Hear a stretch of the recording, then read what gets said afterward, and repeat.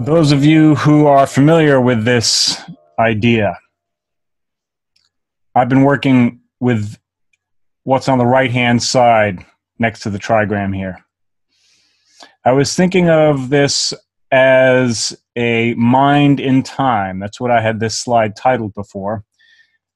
The whole idea of the trigram being related to time was to some extent inspired by Terence McKenna's assertion that the I Ching is in some way or another related to cycles of time. And while I never fully bought his concept, I thought it was interesting. And it was that idea that first started to make sense of this. But I'm finding some limitations. And in some respects, I'd say that time is really a very slippery concept. And it'll be a lot clearer if we can just do without it. And so that's why I prefer what we have now here on the left.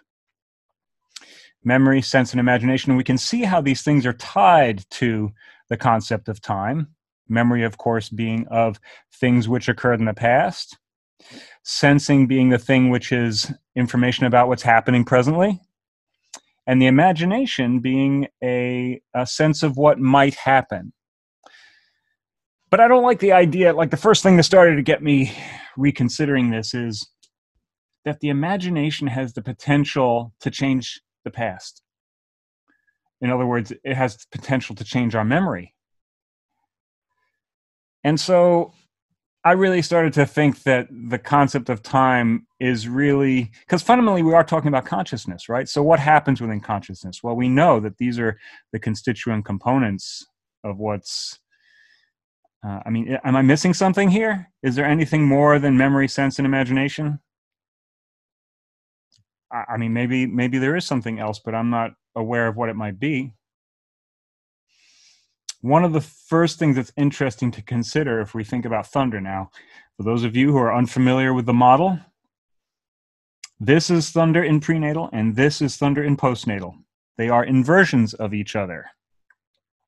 It's called the arousing, right? Arousing thunder. So think about what it's like. Like one of the keys to this whole thing is to really try to picture what the state of mind is. So this is just yang in the bottom line.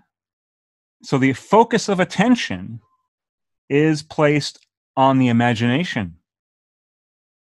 And that could be imagination about anything. It could be an idea about the future, but it could also be imagination about previous events. You could be imagining things that you didn't know about something that happened before. And in a certain sense, you could say, well, that is actually a future modification of past events. But that's why I want to get rid of time, because it gets confusing, right? It's way easier to just say, you're just imagining things that may have happened that are part of the story of the past. We do it all the time, right? It may be in our own personal lives, and it may be what's happening within the world. We have a certain amount of information. We experienced something. We had some data points that seem really solid, and then we're trying to fill in the rest of it, right? So those more solid data points would be mountain, stillness, and they're solid, right? Mountain is, so memory, real memory, is something which shouldn't change much if it's truly memory, right? But memory can be modified, right? And that's what the imagination will do. Now, what happens when you start to imagine things? There is a kind of arousing that occurs, right? You start to go, oh, it could be, right? And things kind of well up and a picture forms. Now, I've also said in the past that the yang line is the focus of attention. And in some ways, I've ignored what the meaning of yin is. Just because the focus of attention isn't there, that doesn't mean that nothing is happening there. So we can think about we can focus on an imaginative effort in the mind, and things will occur. We will have differences in sensation, right? The senses might start to feel different when you're imagining. And memory, like I said, may get modified, either consciously or unconsciously. So when we have yin lines, it doesn't necessarily mean that nothing's going on. It just means it's not what we're focusing on. Because fundamentally, all three positions are always happening. That's what consciousness is. Are we not always imagining things in one way or another? So what would it mean for any of these things to really be deactivated? So when there's yang here, in a sense, it means that the consciousness is focused upon that particular attribute. Or maybe a better word would be faculty. Faculty of consciousness is what the yang line is focusing on. And so it would make sense that ideally you would be able to have all three. That's why this would be heaven. But of course, it's difficult to be aware of all three. It's difficult to focus on all three. Maybe to some extent impossible, which is why the earth is so important when it comes to meditation techniques. So the emptying of all of these capacities and allowing to occur what occurs without our using our effort to try to modify. That is, in essence, if we're thinking about just the prenatal in meditation techniques, it's the emptiness where we're not putting effort into what's occurring within our consciousness that produces the capacity to sense the Tao, to sense heaven, for heaven to arise within us, you could say. And the moment that we start to actually think about any of these things, the moment that we try to grasp, the moments that we try to focus on what arises, it's gone. We blew it. Bing, ding, down the side we go. So, should I try to work through the whole cycle? I mean, should we account for all of these within the new model? I think it's pretty obvious in many respects, but I don't know. It would be kind of a short video if I just stopped now. So, yeah, we talked about thunder. Well, what about fire?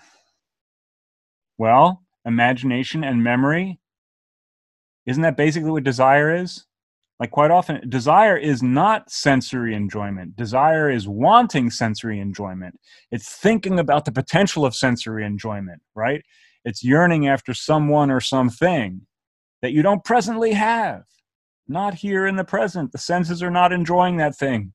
It's just the imagination and the memory kind of conspiring together to form this, well, in the case of the postnatal, to form the object of desire. Okay, so then what about lake?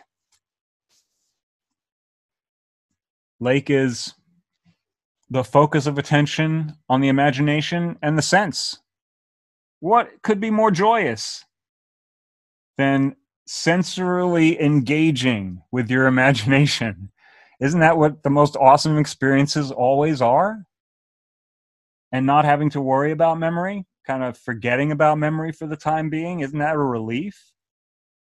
Doesn't that describe kind of a joyous state? We already discussed heaven briefly. Let's take a look at wind.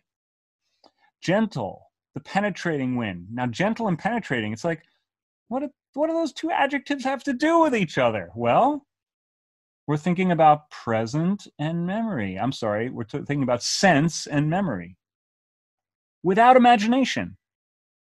So in other words, it's a sensory engagement with things that have already occurred, a kind of going over something without modification.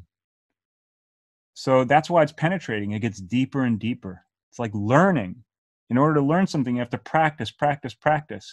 What's gentle about it? Well, without the imaginative focus, it's not changing that much.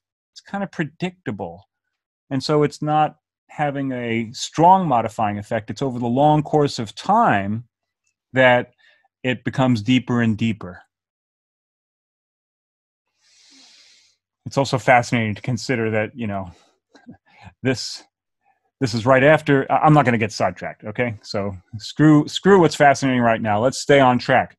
Water is pretty obvious, right? It's just sense without any context of memory or imagination. And from this model, the yin lines, things can occur there, right? But it's not where the focus is. The focus is just simply on the sense, what you're experiencing now. People who are in a state of crisis, where they're unable to control themselves quite often, or overwhelmed by the sensations that they're having. It's the senses that take over, and they lose access to the memory. They lose access to the imaginative capacity that would help to relieve them of the condition that they're in. Because if you're being imaginative in a crisis situation, you can see, okay, well, there's the potential for change always. So maybe I'll be able to find a way out of this situation eventually if I just stay calm. So it's this just the sense focus, right? Which of course is the root of the postnatal, because it's that concern with whether or not we're going to have sense experiences that are bearable or enjoyable that drives the entire desire pattern, you could say. And then, of course, we mentioned mountain. Why it's stillness? Because memory is meaningless if it keeps changing. It's a way more elegant way of looking at it. It eliminates the issues with time. It's a more accurate description of the capacities of consciousness. And it also means that I have to do a tremendous amount of work in order to rewrite the papers that I've written on this. And that's part of the reason why I decided to really work on this and think about it a bit more carefully, because I have a part 2 to the paper that I wrote. There's a fair amount of activity viewing that paper, and now I have to rewrite it in these terms, because the second part, which describes the Bagua, is going to be way easier to write with this model. And forget about time. I did write a paper about time where I basically say that it fundamentally doesn't exist, although now I have this new definition of the word exist. I recently learned that exist actually means not being, ex, out of, being, ist. So that ends up being pretty interesting. So you could say that time does exist because it's outside of being. All right, I'm going to have to edit all that out because that's just too confusing. So, okay, here we go. A new version, an updated model. And I hope it's easier for people to understand, because I know that there's a certain hurdle in getting into this language and being able to really understand what's being said in these arrangements. And that is really the fundamental message. You can't understand these arrangements without understanding the trigrams. You have to be able to picture what the mind feels like. You have to be able to kind of imagine inside yourself, right, what the different trigrams represent, and get a sense of what that mental picture is in order to understand. Well, let's go to this one where you can start to picture the cycle in both the prenatal and the postnatal, and then you start to see the incredible logic and the degree to which it corresponds with what we actually experience. It's quite remarkable. Whoever designed these symbols and put them in this arrangement, it is truly stunning. And the number of ways in which one can view phenomena in these terms, and really kind of it's like an elemental key to a certain type of understanding. I believe it's essentially endless, and I guess that means that I will never run out of things to be talking about. So on some level, that's good news. On some level, maybe I should just shut up right now. So we'll just call it that for this video. I hope you found it interesting.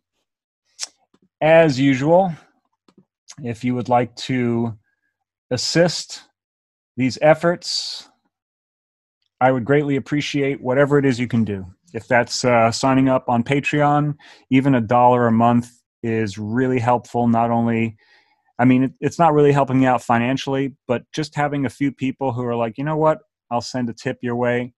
It does make it feel like I'm doing something that's worthwhile. I got to admit, you know, I have enough faith to keep doing this without that, but it is a good motivator, and it definitely kind of focuses me more and gives me more incentive to do this.